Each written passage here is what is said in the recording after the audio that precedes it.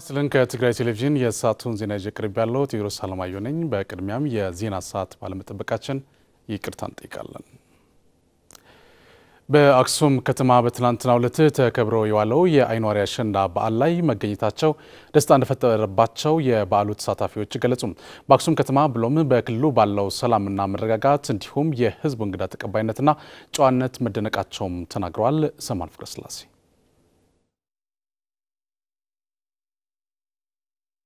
አይኗሪ እየተባለ በአክሱምና አካባቢው በድምቀት የሚከበረው የአሸንዳ በዓል ላይ የተገኙ የፌደራል መንግስት ባለስልጣናት ፈርቀዳጅ በሆነው የሴቶች የነጻነት ቀን በዓል ላይ መገኘታቸው ልዩ ስሜት እንደፈጠረባቸው ገለጹ። በመጀመሪያ በዚህ በአክሱም ከተማ ጥንታዊ የኢትዮጵያ ታሪክ ምንጭ በሆነው ከተማ ላይ ተገኝቼ በዚህ የአንዋሪ በዓል ላይ ለመሳተፍ እድል ስላገኘው በጣም ደስ ብሎኛል እና ይህንን የአንዋሪ በዓል ሳየው እንግዲህ ያው የሴቶች ከህፃንነታቸው ጀምሮ የዲሞክራሲ መብታቸውን ኤክሰርሳይዝ ያደረጉ የራሳቸው መብት ተጠብቆላቸው ለሀገርም ለዓለምም ምሳሌ ሊሆን በሚችል መልኩ በዚህ አካባቢ የሚከበረው አጠቃላይ የትግራይ ክልልም አሸንዳ በተለያዩ መንገድ የሚከበርበት ሁኔታ ስላለ እዚሁ ቦታ ላይ ተገኝቼ ደግሞ በጋራ ከማይበረሰቡ ጋር ለማክበርም እድሉ ስላገኘው በጣም ደስ የሚልና የተለየ ነገር ነው ያየውበት። የአይኗሪ በዓልን ዛሬ በመታደሜ አንዱን እንግዲህ ኢትዮጵያ የብሔር ብሔረሰቦች ሀገር ነች። ከባህሎቿ መካከል አንዱ የሆነውን ከዚህ በፊት እንደዚህ በመሃል ታድሜ ማላቀውን እድል ነው ያገኘሁትና ከለርፉል ነው ለኔ ያየሁበት። ኢትዮጵያዊነት ባህላችን እሴቶቻችን ምን ያህል ክቡር እንደሆኑና ልንጠብቃቸው እንደሚገባ ነውና ትልቅ ደስታ ነው የተሰማኝ እዚህ በመገኘቴ። ሌላው ከተለያዩ የሀገሪቱ ክልሎች የመጡ የበዓሉ ተሳታፊዎችም በአካል ክብረ በዓሉ ላይ ተገኝተው በማክበራቸው መደሰታቸውን ተናግረው የበዓሉን ደማቅነትም እንዲህ ይገልጹታል። በፊት አሸንዳ ባህል ስላመለጠኝ ተናድጄ ነበር። አሁን ደግሞ የአይኗሪ አክሱም ላይ መጥቼ በማክበሬ በጣም ደስታ ነው የሚሰማኝ። በዓሉ ደግሞ የሴቶች ስለሆነ በጣም ደስ ብሎኛል። ልብሳቸው፣ ጸጉራቸው ሁሉ ነገሩ በጣም ደስ ይላል። ከሐረሪ ክልል ነው የመጣሁት። በጣም እድለኛ ነኝ በዚህ በመሰለ የሴቶች ታላቅ በዓል አይኗሪ በዓል ላይ በመገኘቴ በጣም ደስ ይላል። አሸንዳ በዓል እውነት ሌላ ጊዜ በመናየው በቲቪ ነበርና አሁን እዚህ ተገኝቼ መሃላቸው ሳከብር በጣም ታላቅ ደስታ ነው የሚሰማኝ። ይሄንን በዓል ከአክሱም ህዝብ ጋር በማክበር በጣም ደስታ ይሰማኛል። አክቹአሊ ባለፈም የአሸንዳ በዓል መቀሌ ነበርኩ። እሱም በጣም ደስ ይል ነበር። የበዓሉ ተሳታፊዎች በክልሉ ያለው ሰላም ትንሿን ሰላማዊ ኢትዮጵያ የሚያሳይ ነው በማለት ከዚህ ሰላም የሚሰበክበት ክልል ሌሎች እንዲማሩበትም ጥሪ ያስተላልፈዋል። ከገባንበት ቀን ጀምሮ እስከ ዛሬ ዕለት ድረስ በማንኛውም ቦታ ላይ ተንቀሳቅሰን ባደረግናቸው ስራዎች እኔ ህብረተሰቡ ያለው የእንግዳ ተቀባይነቱ የተለያዩ ቦታዎችም ጉብኝት ስናደርግም ያለው ተቀባይነትና ሰውን አስተናግዶ ወደሚሄድበት ቦታ ሁሉ የማሳየት እንደገና በከተማውም የሚታየው የሰላም ሁኔታ በጣም ጥሩ እንደሆነና በተለይ ደግሞ ይህንን በዓል ለማክበር ከተለያዩ የክልሉ አካባቢዎች ወረዳዎችም ዞኖች የመጡ ማይበረሰቦችን ስናይ ማንም ሰው ቀንና ማታ ተንቀሳቅሶ እንደፈለገ ባለበት ቦታ ላይ ተዝናንቶ ወደ ቤቱ የሚሄዱ ሁኔታዎች ጥሩ ነው። እንግዲህ ለመጀመሪያ ጊዜ ነው አይኗሪ በዓልን ስታደም በጣም ነው ደስታ የተሰማኝ። ከመጀመሪያው ጀምሮ የአክሱም ህዝብ የተቀበለን አቀባበል እጅግ በጎ የሆነ ትንሿን ኢትዮጵያን ያየሁበት ትልቅ መከባበር፣ መፈቃቀር፣ የእንግዳን አክብሮ የማስተናገድ እና በየንባቸው ቦታዎች ሁሉ አዲስ ለቦታው አዲስ የሆነን ሳይሆን የሚሰማን ቤታችን ውስጥ እንዳለ ቤተሰብ ውስጥ እንዳለ እንዲሰማን ያደረጉን ሰላሙ እንደኔ ሳይዮ በጣም ሰላማዊ ነው። በቀጣይም ሌሎች ክልሎች ይሄንን ወስዶ እንደ ሀገር እየተፈጠሩ ያሉ ችግሮች በጋራ ማስተካከል የሚቻልበት ሁኔታዎች ይኖራሉና እንምናዳብርበት ሁኔታ ቢፈጠር ለሰላሙ አንድ መፍቻ መንገድ ይሆናል ብዬ ነው ማስበው። የአክሱም ከተማ ህዝብ ደግሞ በጣም እንግዳ ወዳድ፣ ሰላም ወዳድ፣ በጣም ፍቅር ያለው ህዝብ ነው። ከዚህ በቀደም ሐረሪ ክልል ወይም ሐረር በፍቅር ከተማ ናት ሲባል ነበር ነገር ግን እዚህ ያየሁት ከሐረርም በበለጠ እንግዳ ተቀባይና ፍቅር ከተማ የሆነች ነው የመጣሁት በጣም ደስ የሚል በዓል ነው ይቀልልኝ በጣም ደስ የሚል ነገር ነው የምታየው አለባበስ ሰላም ላይክ በቃ ቤትሽ እንዳለሽ ነው የሚሰማሽ እኔ አክቹአሊ በዊዝን 2 ዊክስ ሁሉንም እንትን ብያለሁ ዞር ያለው ትግራይ ሁሉም ቦታ ፍቅር ሰላም ነው የሚሰበከው እና እዚህ አሸንዳ ላይም ደግሞ መጥቼ እዚህ አይነዋሪ ላይ በጣም ደስ ብሎኛል ሁሉም ነገር በጥሩ ሁኔታ እየተካሄደ ነው ያለው መጥቶ ላላዩ ሰው ደግሞ መጥቶ የነሱን ባህል መጥቶ አይቶ ልብሳቸውን ጸጉራቸውን አሰራር አይቶ መጥቶ በሚያከብሩ ደስ ይለኛል በሌላ ዜና የአሸንዳ በዓል በነገው ዕለት ነሐሴ 26 ቀን 2011 ዓ.ም በአዲስ አበባ ከተማ በሚሊኒየም አዳራሽ ይከበራል። በበዓሉ ላይም የአዲስ አበባ ምክትል ከንቲባ ኢንጂነር ታከለ ኡማን ጨምሮ ሌሎች የፌዴራልና የከተማ መስተዳድር ከፍተኛ የመንግስት የሥራ ኃላፊዎች ይገኛሉ ተብሎም ይጠበቃል። የአዲስ አበባ ነዋሪዎች፣ የትግራይ ክልል ተወላጆችና የአሸንዳ ልጃገረዶች በአዳራሹ በመገኘት ባህላዊ ይዘቱን በጠበቀ መልኩ በዓሉን እንደሚያከብሩትም ተገልጿል። የአሸንዳ በዓል አሸንዳ የሰላም የአንድነትና የልማት ተምሳሌት በሚል መሪ ቃል ከነሐሴ 16 ቀን ጀምሮ በትግራይ ክልል በተለያዩ አካባቢዎች እንደተከበረ የሚታወስ ነው። ተመልካቾቻችን ዜናዎቻችን ይቀጥላሉ። ካፍታ በኋላ ተመልሰን እንገናኛለን።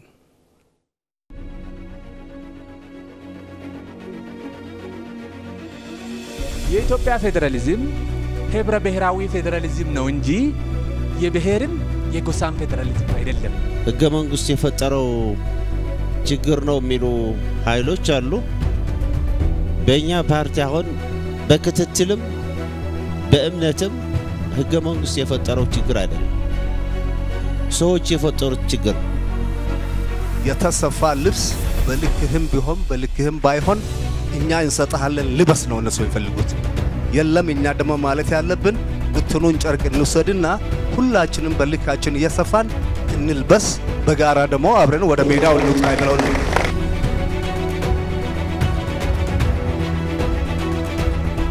ፌደራል ህገ መንግስቱን ማክበር ሳይሆን ህገ መንግስቱን መዳር ነው ያለው ህገ መንግስቱና ህብረ ብሔር አልተናደም የሚለው አሳስብ ትክክለኛ ሐሳብ አይደለም ኢትዮጵያ ውስጥ ሩል ኦፍ ዘ ጃንግል ነው ያለው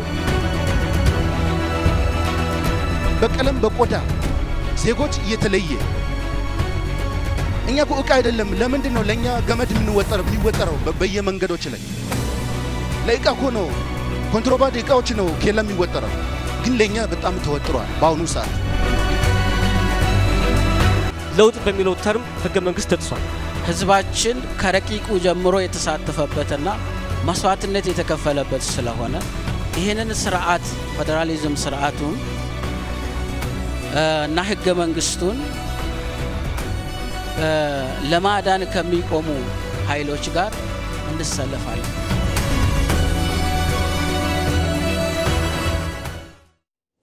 ዜናዎቻችን እንደቀጠሉ ናቸው። ህገ መንግስትና የፌደራሊዝም ስርዓቱ በህዝቦች የጋራ ትግልና የህይወት መስዋዕትነት የመጣ ቢሆንም አሁንም ድረስ ግን ትችቶች እየበዙበት ይገኛሉ። ለመሆኑ ህገ መንግስቱ ለህዝቦች ከሚሰጠው ህጋዊ ክልል አንጻር ለምን መቀየር ይኖርበታል የሚሉ ሀሳቦች ይመነጫሉ። ይበልጣል ገብረ እግዚአብሔር የሀገራችን ፖለቲከኞች በቅርቡ በአዲስ አበባ ህገ መንግስቱን ህብረ ብሔራዊ ፌደራሊዝም ስርዓቱንና የ2012 ሀገራዊ ምርጫን በሚመለከት ያደረጉትን ውይይት እንደሚከተለው አጠናቅረዋል። በቅርቡ በመዲናችን አዲስ አበባ ክርክሮችና ሙግቶችን ያካሄዱት ፖለቲከኞቹ አቶ ጌታቸው ረዳ፣ አቶ ልደቱ አያሌውና አቶ በቀለ ገርባ የተለያዩ ምልከታዎችን መሰረት ያደረጉ ሐሳቦችን በማንሳት በህገ መንግስቱ በ2012 አገራዊ ምርጫ እንዲሁም በአጠቃላይ በህብረ ብሔራዊ ፌደራሊዝም ስርዓቱ ላይ የተለያዩ የፖለቲካ ፓርቲዎች፣ የሲቪክ ማህበራት፣ የሀገር ውስጥና የውጭ ሀገር የሰብአዊ መብት ተሟጋች ግለሰቦችና የተለያዩ ሀገራት የውጭ ዲፕሎማቶች በተገኙበት ሙግትና ክርክርን አድርገዋል። በመድረኩ ላይ የ2012 አገራዊ ምርጫን በሚመለከት በቅድሚያ አስተያየታቸውን የሰጡት አቶ ጌታቸው ምርጫው የመካሄዱ አስፈላጊነትን በመዘርዘር የፖለቲካ ፓርቲዎች ተመሳሳይ አቋም ላይ እስኪደርሱና አገሪቱም እስክትረጋጋ ምርጫው መተላለፍ አለበት የሚለው ሐሳብ ተገቢነት የሌለውና ችግሮቹ በግንባሩ ደካማነት ሲንከባለሉ የመጡ ችግሮች በመሆናቸው ለምርጫው መዘግየት ምክንያት ሊሆኑ አይችሉም ሲሉ ምርጫው ህገ መንግስቱ በሚፈቅደው መሰረት መካሄድ አለበት ብለዋል። እኔ ጥያቄ ያነሳው ያለው ነገ ምርጫ ተደርጎ ግርግር ይፈጠራል አይፈጠርም አይደለም። ምርጫ ላለማድረግ እንደ ምክንያት እየቀረቡት ያሉት ነገሮች ጀነሬትድ ናቸው እንደ ፈርስት ፕሌስ ከአመራር ብልሽታችን በተነሳ ያልሰራናቸው ስራዎች የተከማቹ ስራዎች ያመጧቸው ናቸው። ፓርቲዎች ለምንድን ነው የምርጫን አስፈላጊነት የሚወስኑት? ምርጫ ኢህአዴግ እንደማያሸንፍ ሲያውቅ የሚያራዝመው በፓርቲዎች መካከል የመፎካከር ፓሪቲ እስኪፈጠር ምርጫ ይራዘም የሚባል አንቲ ዲሞክራቲክ ነው እንዳስተሳሰብ። ምርጫ መደረግ መቻል አለበት። እዚህ ላይ ኮምፕሮማይዝ የማድረግ መብት ማን ሰጠን? ግን ድፍረቱ አለ። አሁን ኢህአዴግም ምርጫው መደረግ አለበት ብሎ ወስኗል። ምርጫው ቢደረግ ተቃውሞ የለኝም እንዳለ ነው መቆጠር ያለበት እንጂ ህገ መንግስቱ ነው ምርጫው መወሰን ያለበት። ያ ማለት ሁሉም ፓርቲዎች የመወዳደር አቅማቸው ፓሪቲ እስኪያረጋግጡ ድረስ የጌታ መምጫም ሊደርስ ይችላል ምርጫ ሳናደርግ። ምርጫ ማድረግ ያለብን የህዝብን ኢንተረስት ጌጅ የምናደርግበት ህገ መንግስታዊ ስርዓት ከነ ችግሩም ቢሆን ዲሞክራሲያዊ ስርዓት ከነ ችግሩም ቢሆን ምን ለማመድበት ኤክሰርሳይስም ስለሆነ ጭምር ነው። አቶ በቀለ ገርባ በበኩላቸው የመጪው የ2012 አገራዊ ምርጫ ጉዳይ አጠያቂ መሆን የነበረበት ገዢው ፓርቲና መንግስት ምርጫው መተላለፍ አለበት ቢሉ ነበር በማለት መንግስት ምርጫው መካሄድ አለበት የሚለውን ዝግጁነቱን ከገለጸ በኋላ በምርጫው ጉዳይ ላይ መከራከር አስፈላጊነቱ አይታየኝም ሲሉም ተናግረዋል። ያወራን ያለነው ምንድነው? አንድ ፓርቲ በደለን፣ አገሪቱ ወደ ቀውስ እየሄደች ነው፣ አስተዳደሩ ተበላሽቷል፣ ሙስና እንዲሆኗል ይሄ ስርዓት ልክ አይደለም ነው። አሁን ይሄን ስርዓት ቀይሩ በምርጫ ቀይሩ በሚባልበት ጊዜ ወደ ምርጫ እንሄድም እንነጋገራለን የሚባለው ምንድነው የምናወራው? አልተዘጋጀንም ከሆነ አለመዘጋጀታችንን መግለጽ ነው። አልተዘጋጀንም ማለት ነው ያልተዘጋጁ ፓርቲዎች። አለበለዚያ ግን በጣም አደጋ ሊሆን ይችላል የነበረው አሁን ያለው ገዢ ፓርቲ ምርጫ አሁን የሚከናወንበት ሰዓት አይደለም፣ እንዲህ አይነት ችግር ውስጥ ነን፣ ስለዚህ ቆዩ ቢል ነበር ስጋት የሚሆነው። አሁን ግን ተወዳደሩና ለህዝብ ቅረቡና ህዝቡ ድምጽ ከሰጣችሁ ተቀበሉ፣ አሸንፉ፣ ሀገር አስተዳድሩ ነው እየተባለ ያለው። ለምንድነው ወደዛ መሄድ ያቃተን? ስለዚህ እኔ ከዚህ ጀርባ ያለው ነገር ብዙ ውሃ የሚያነሳ ሆኖ አይታየኝም። ከዚህም በተቃራኒ የምርጫው ጊዜ መራዘም አለበት የሚሉት አቶ ልደቱ ከዚህ ቀደም በተለያዩ ወንጀሎች ተፈርጆ የነበሩ በአገር ውስጥና በውጭ ሀገራት ለነበሩ ፖለቲከኞችና የፖለቲካ ቡድኖች ኢህአዴግ የሚመራው መንግስት ምህረት ሲሰጥ ዝም ብሎ የምርጫው ጉዳይ ላይ ለምን የህግ ጉዳይ ያነሳል ሲሉ ምርጫው መራዘም አለበት ሲሉም ተናግረዋል። ምርጫውን እንዴት አድርገው እንደቀረቀሩ ታያችሁ። ምርጫው በታሰበበት ጊዜ ካልተካሄደ ህግ ተጣሰ ማለት ነው። ከዛ በኋላ ለጂትመሲ የሚባል ነገር የለንም። ስለዚህ አይታለፍም። እውነት ይሄ ህግ ተቆርቋሪነት ጥያቄ ነው። የኢትዮጵያ ህግ እኮ ይሄን ብቻ አይደለም የሚለው። ምን ይላል የኢትዮጵያ ህግ? ይሄ የለውጥ ኃይል እኮ በሽብርተኝነት የተከሰሱ ሰዎችን ፈቷል፣ ምህረት አድርጓል አይደል? በኢትዮጵያ ህገ መንግስት እኮ ድንጋይ መወርወር፣ በመንግስት ላይ ማመጽ፣ ትጥቅ ማንሳት ትሪዝን እኮ ነው። እድሜ ልክ እኮ ያሳስራል። ለዚህ ሁሉ ምህረት አልሰጠንም እንዴ? ለውጡ እንዲያሸጋግረን ከመፈለግ አንፃር ታዲያ ለምንድን ነው የህግ ጥያቄ ከምርጫ ጋር ሲያያዝ የሞት የሽረት ነው የማይታለፍ ነው የሚባል? ኮንትራዲክት እኮ ያደርጋል። ህገ መንግስቱን በሚመለከት በተነሳው ሐሳብ አቶ ልደቱ ህገ መንግስቱ ከምርጫው በፊት ማሻሻያ ሊደረግበት ይገባል ሲሉ፣ አቶ በቀለ ደግሞ አሁን ባለው ሁኔታ ፖለቲከኞች በመካከላቸው ያለውን ፖለቲካዊ አለመግባባት በሰከነ ሁኔታ የመፍታት ባህላቸው ደካማ በመሆኑ አሳማኙ ነገር ህገ መንግስቱ እንዳለ ምርጫውን ማካሄድ ነው ሲሉም ተናግረዋል። ምርጫው የሚያመጣው ውጤት ምንድነው? እንደ ሀገር እንድንቀጥል እድል ካገኘን ማለት ነው። ከሁለቱ የፖለቲካ ቅራኔዎች ውስጥ አንዱን አሸናፊ ያደርጋል ማለት ነው፣ ሌላውን ተሸናፊ ያደርጋል ማለት ነው። ስለዚህ የኢትዮጵያ የፖለቲካ አዙሪት ያሸናፊና የተሸናፊነት ይቀጥላል ማለት ነው። በዚህ ረገድ ሰላም እናገኛለን አንችልም። የብሔረሰቦችን ቁጥር ወይም ህዝብ ቆጠራ ነው የሚሆነው፣ ሪፈረንደም ነው የሚሆነው። አሁን በምድር ላይ ያለውን ተጨባጭ ሁኔታ ብንመለከት የመግባባት ተነጋግሮ ተቻችሎ በውይይት ችግሮቻችንን የመቅረፍ ባህላችንን ስንመለከት ከህገ መንግስቱ አንዳንድ ክፍሎች ተመዘው መውጣት ከጀመሩ ምናልባት ልንግባባ ማንችልባቸው ሁኔታዎች ሊበዙ ይችላሉ የሚል ስጋት አለኝ። የሁሉም ባይሆን የብዙ ሰዎች ስጋት ነው። ስለዚህ ዋናው ነገር አሁን የምናምንበት መንግስት ይኑረን። ስለዚህ አሁንም ህገ መንግስቱን የማሻሻል ጉዳይ ከምርጫ በኋላ መከናወን አለበት። ብዙ ሰው ህገ መንግስቱ ይሄን ነው ከሚል በስተቀር የትኛው አንቀጽ ነው ብላችሁ ብትጠይቁት እዚህ ጋር የሚባል መልስ የሚሰጥ ሰው የለም። የመገንጠል ጥያቄ ይላል። የመገንጠል አንቀጽ እናንሳ ማለት ኢሚዲየትሊ የድመቷ ታሪክ ነው። ድመትና አይጥ ተስማሙ ተብሎ ሰላም ድንገት ደነገጠች። ያው የባህሪ ነገር ነው ብላ አይጥ ስታያት ኖ አልበላሽም አለቻት። አልበላሽም ምን አመጣው? ራፍል እናረጋለን፣ የማይሆኑ ፌዘርስ ራፍል እናረጋለን በየቦታው። ህገ መንግስቱ አማራ ጠል ነው። ህገ መንግስቱ በነገራችን ላይ አማራ ጠል ነው የሚባለው ህገ መንግስት የአማራን ክልል ያቋቋመ ህገ መንግስት ነው። የአማራ ክልል የሚባል ነበር እንዴ? በቅርቡ በሀገሪቱ የሚገኙ የፖለቲካ ፓርቲዎችን ቁጥር በተመለከተ ገዢው ፓርቲ ኢህአዴግ ፖለቲካ ፓርቲዎቹ ቁጥርን ለመቀነስ ያቀረበው ሐሳብ አስገራሚ ነው ያሉት አቶ ልደቱ ኢህአዴግ ራሱ በብሔር አደራጅቶ ቁጥራቸው በዛ ማለቱ ተገቢነት የሌለው ሐሳብ ነው ሲሉ አቶ በቀለ በበኩላቸው የብሔር ፓርቲዎችን በስጋት መመልከት የተዛባና የተሳሳተ አመለካከት በመሆኑ መታረም አለበትም ሲሉ ተናግረዋል። እንዴት 160 ፓርቲ እንደርሳለን ብሎ ፍራው ህዝብ አይደለም ኢህአዴግ ሲጮህ ሰማለሁ። እንዴ ሀገሩን በብሔር እንዲደራጅ አድርገን 85 ፓርቲ ባለበት ሀገር ስንት ፓርቲ እንጠብቃለን? እያንዳንዱ ብሔር በብሔር ከተደራጀ ቢያንስ አንድ ገዢ ፓርቲ ያስፈልገዋል፣ ቢያንስ አንድ ተቃዋሚ ያስፈልገዋል። ስለዚህ 85 ታይምስ 2 170 ፓርቲ ግዴታ ነው ማለት ነው።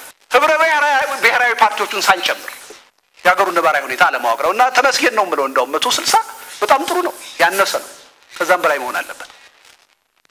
እኔ የተደራጀሁት የኦሮሞን መብትና ኢንትረስት ለማስጠበቅ ነው፣ ግን ሌላውን ለማጥፋት አይደለም፣ የሌላውን መብት ለመጋፋት አይደለም። የኢትዮጵያ ሴቶች ማህበር ወንዶችን ለማጥፋት የተደራጀ አይደለም ነው እንዴ? አይደለም። የኦሮሞ ድርጅት የአማራን ድርጅት ወይም የትግሬን ድርጅት ለማጥፋት አይደለም። የብሔር ድርጅቶችን እንደዚህ መመልከት መሰረታዊ የአስተሳሰብ ግድፈት ነው። መሰረታዊ ግድፈት ነው። አገሪቱን ለችግር የዳረጋት ክፉ አስተሳሰብ ነው። ከባለፉት 27 ዓመታት ትራንስፋየር ያደረጉ በርካታ ነገሮች አሉ። ለውጥ የሚጠይቁ ጉዳዮች አሉ። በዚህ ላይ መነጋገር እንችላለን። ድንገት ኋላ ከ27 ዓመት በኋላ ለአቅመ ፖለቲካ የደረሱ ሰዎች እኛ አልነበርንበትም በሚል ህዝቦች የተስማሙበትን ዶክመንት በወቅቱ ቢያንስ በነበረው ደረጃ የተስማሙበትን ዶክመንት አሽቀንጥረው የሚጥሉበትን እድል ከፈቀድን ሌላ የትርምስ ምዕራፍ ነው የምንከፍተው። የ2012 ምርጫ በመጪው 2012 ግንቦት ላይ ይካሄዳል ተብሎም ይጠበቃል። ሀገሪቱ የተመሰረተው የፌዴራሊዝም ስርዓት የህዝቦች እኩልነትና ራስን በራስ የማስተዳደር ህገ መንግስታዊ መብትን ለማረጋገጥ በመሆኑ ስርዓቱን ማጠልሸት ለጋራ አንድነት አይበጅም ሲሉ ፖለቲከኛ በቀለ ገርባ ተናገሩ። ፖለቲከኛ አቶ ልደቱ አያሌው በበኩላቸው የብሔር አደረጃጀት በህገ መንግስቱ ትኩረት መሰጠቱ መልካም ቢሆንም አንድነትን በመሸርሸር ረገድ ግን የሀገሪቱን ቀጣይ ሁኔታ ስጋት ውስጥ ያስገባዋል ሲሉ ተደምጠዋል። አሁን ይመርጣል ገብረ እግዚአብሔር አሁን ያለንበትን ችግር እንድንገባበት ያደረገው ነገር ምንድነው? ህዝቦች ውክልና ማጣታቸው ነው።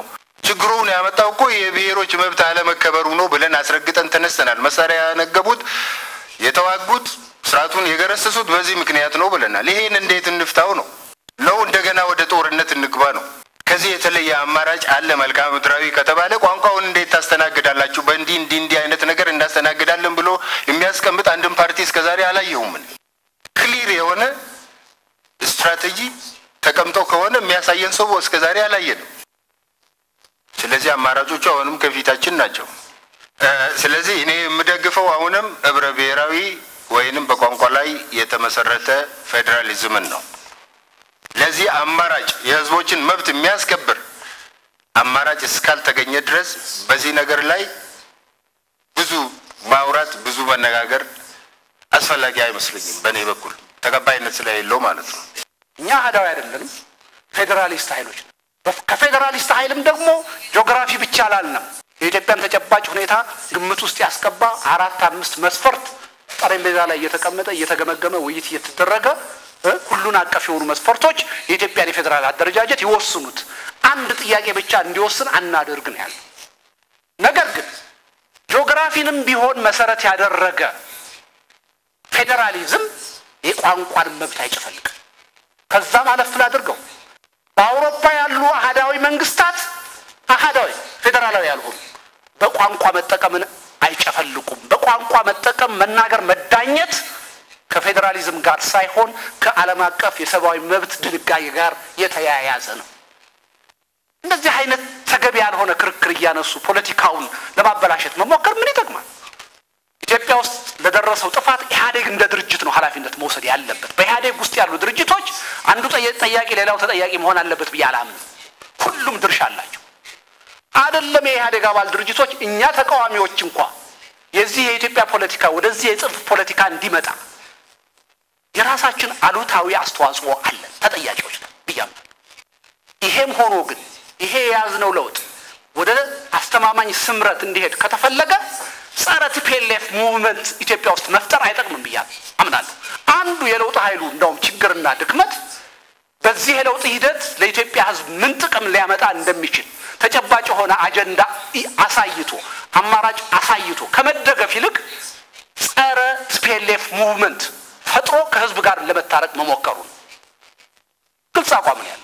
ስለዚህ እያንዳንዳችን ስራችንን እንስራ። ስራችን ምንድነው? ሀገርን ማረጋጋት፣ ወደ ምርጫ መሄድ፣ ያሉን ተቋማት ማጠናከር፣ ህዝብ ድምጽ ከሰጠን መንግስት ለመሆን መዘጋጀት፣ ካልሰጠን ደግሞ ተቃዋሚ ሆኖ ለመቀጠል መስማማት፣ ይሄንን አሜን ብሎ መቀበል። ይሄ ነው ከኛ የሚጠበቀው። ግን ሀገር ላለማወቅ ሀገር ላለመበጥበጥ ቁርጠኛ መሆን ይገባናል። ቢያንስ የትግራይ ሴፍቲ፣ የኦሮሚያ ሴፍቲ፣ የአማራ ሴፍቲ የሚረጋገጠው ተሰባስበን ሁላችንም ጥንካሬዎቻችን ላይ ስንሰራ ድክመቶቻችንን በደንብ ስናርም መሆን መቻል አለበት።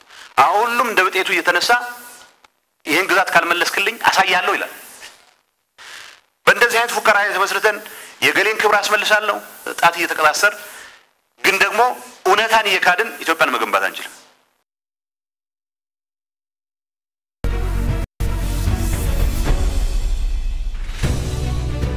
ይሄ መንግስት ደግሞ ያንን የነበረውን አደጋ ብዙ ክልሎች ብዙ ነፃ አውጪ ግንባሮች የነበሩበት አገር ነው የነበረው። ያን ሀገር ከመገነጣጠል ከመፈራረስ የሚያድን ህገ መንግስት መጥቶ አገሪቷን አድኖ ዛሬ ወደ ደረሰችበት ቦታ ላይ አድርሷታል።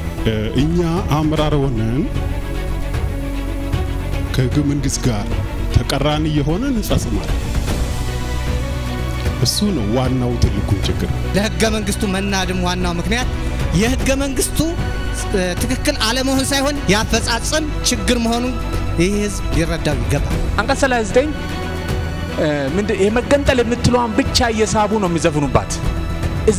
ያ አንቀጽ ማለት ህገ መንግስቱ ላይ ፒላር ነው፣ የጀርባ አጥንት ነው።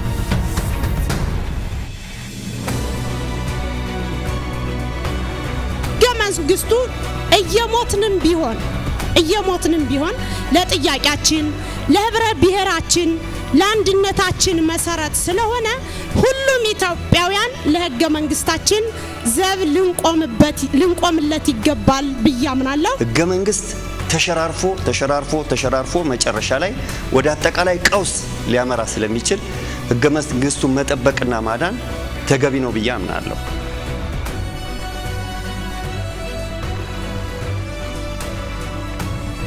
የኢፌድሪ ህገ መንግስት የህዝቡን አንድነትና ልዩነትን ተገንዝቦ በህዝቦች ይሁንታ የጸደቀ የሁሉንም ብሔር ብሔረሰቦችና ህዝቦች የቃል ኪዳን ሰነድ በመሆኑ ሁሉም የኢትዮጵያ ብሔሮች ብሔረሰቦችና ህዝቦች የምንገዛበት እንዲሁም ሁለንተናዊ የጋራ ደህንነታችንና አብሮነታችንን አደጋ ላይ ሲያጋጥሙ የብሔር፣ የቋንቋ፣ የሃይማኖት፣ የጾታ፣ የእድሜ በአጠቃላይ ብዝሃነታችንን ሳይገድብ ህብረ ብሔራዊ ፌዴራላዊ ስርዓቱን በህገ ወጦች እንዳይናድ በህጋዊና በሰላማዊ መንገድ ለመታገል ቃል እንገባለን።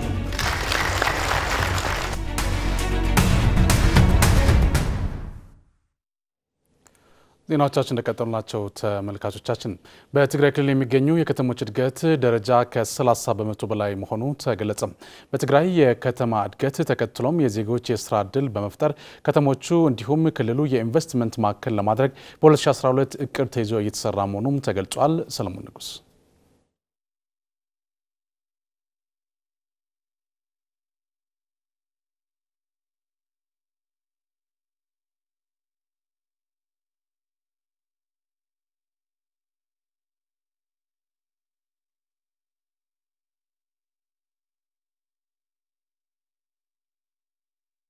እድገት ተከትሎም የሰዎች ቁጥር ማደጉ አይቀሬ ነው ታዲያ የከተሞች ብዛት ብቻ ሳይሆን በከተሞች የመሰረተ ልማት ማስፋፋትና መልካም አስተዳደርን በማስፈን እንዲሁም ኢንቨስትመንት በማነቃቃት ለዜጎች የሥራ ዕድል መፍጠር ያስፈልጋል።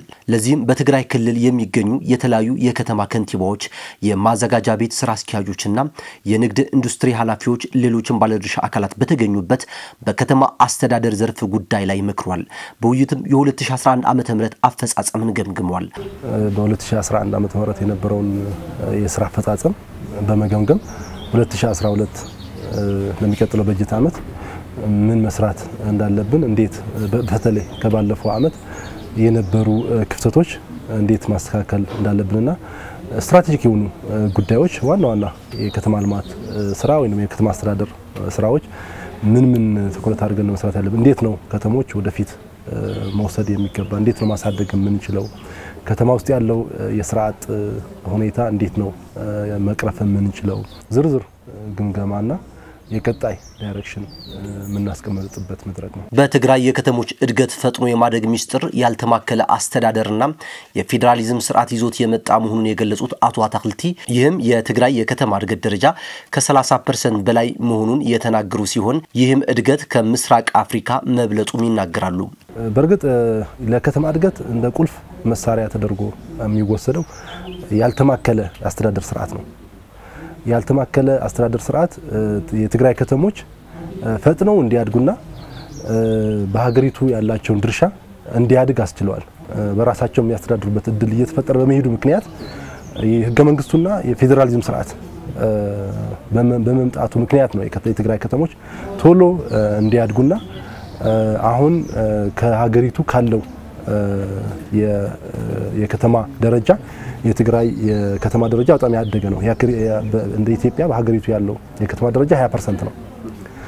ትግራይ ውስጥ ያለው የከተማ ደረጃ ከ30% በላይ ነው። ይሄ አጠቃላይ ከምስራቅ አፍሪካም የበለጠ ነው። 25% ነው በምስራቅ አፍሪካ ያለው። እንደ ትግራይ ወስደን ስናየው ግን 30% እና ከዛ በላይ ነው የከተማ እድገት የሚያሳየው። የከተሞች ብዛት እየጨመረ መምጣቱ ተከትሎ የህዝብ ቁጥርም መጨመሩ አይቀሬ ነው። ለዚህም ለዜጎች የሥራ ዕድል ለመፍጠር ከተሞች የኢንቨስትመንትና የኢንዱስትሪ ማዕከል ማድረግም ያስፈልጋል ተብሏል። ትግራይ እንደ ትግራይ ከተሞቻችንም ጭምር ለኢንቨስትመንት ምቹ ለማድረግ ኢንቨስትመንትን ቶሎ እየተቀበሉ ለማስተናገድ የሚያስችል ቅርጽ እንዲይዙ ነው ዘንድሮ የተሰራው። የትግራይ የከተማ ልማትና ንግድና ኢንዱስትሪ ቢሮ በ2012 ዓ.ም የከተሞችን የአመራር አቅም መገንባትና መልካም አስተዳደር እንዲሁም የዜጎች የሥራ ዕድል ፈጠራ ኢንቨስትመንትንና ኢንዱስትሪን ማስፋፋት ትኩረት ሰጥቶ እንደሚሰራ ተገልጿል። የኢንቨስትመንት ማነቃቃት ነው። ትግራይ እንደ ትግራይ ከተሞችም ጭምር ኢንቨስትመንትን በጣም የሚነቃቃበት ሁኔታ ፈጥረን ከፍ ማድረግ መቻል አለብን። ስለዚህ ኢንቨስትመንቱ ስናነቃቃ ኢንዱስትሪ ይመጣል።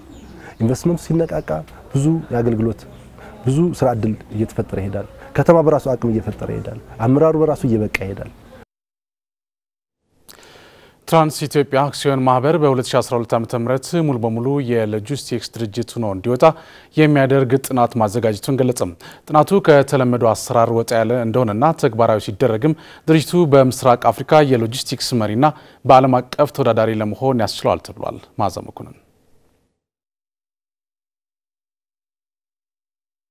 ትራንስ ኢትዮጵያ አክሲዮን ማህበር አሁን ካለበት ደረጃ በላቀ ዓለም አቀፍ ተወዳዳሪ ሆኖ እንዲወጣ የሚያስችል ስትራቴጂካዊ ፕላን በማዘጋጀት ትራንስ በ2012 ዓ.ም ሙሉ ለሙሉ የሎጂስቲክ ድርጅት ሆኖ እንዲወጣ የሚል በድርጅቱ ሰራተኞች የተለያዩ ሐሳቦችን በማፍለቅ ለ4 ወራት ጥናት ሲያካሂድ ከቆየ በኋላ በዛሬው ዕለት ጥናቱ ለድርጅቱ ሰራተኞች ቀርቧል። ይህ ጥናት ተግባራዊ ሲሆን ድርጅቱ በምስራቅ አፍሪካ የሎጂስቲክ መሪና በዓለም አቀፍ ደግሞ ተወዳዳሪ ለመሆን የሚያደርግ ነው ብለዋል። በአሁኑ ሰዓት ኦልሞስት በሊኩዊድም በድራይም የትራንስፖርት ከጅቡቲ በመላ ኢትዮጵያ በመስራት ነው የሚገኘው።